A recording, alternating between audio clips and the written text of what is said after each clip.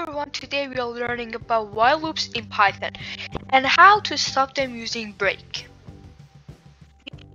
Are the codes, and now let me explain.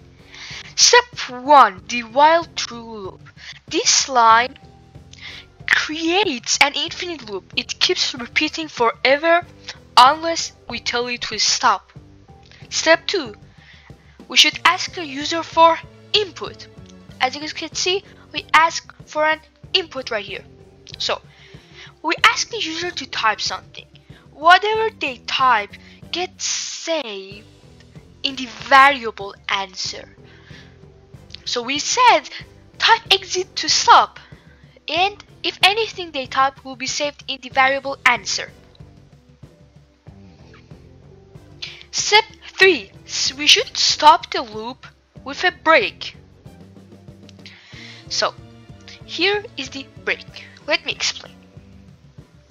If the user types exactly exit, we print a goodbye message. Then we use a break to instantly stop the loop. That's how we escape it. Then we have to step 4. Otherwise, keep looping.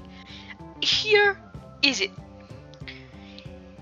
If they type anything else, we just print it back and start the loop again.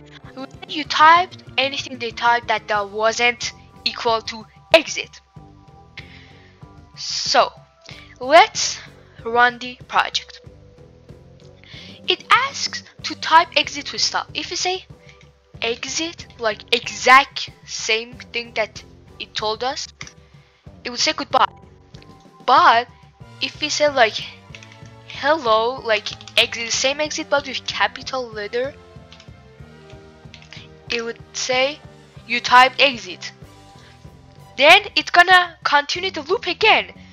So what you just learned is that how while keeps running until told to stop, how break exits the loop instantly, how to create interactive programs that keep asking questions. Try changing the keyword from exit to anything you want, like stop or buy, to customize your program.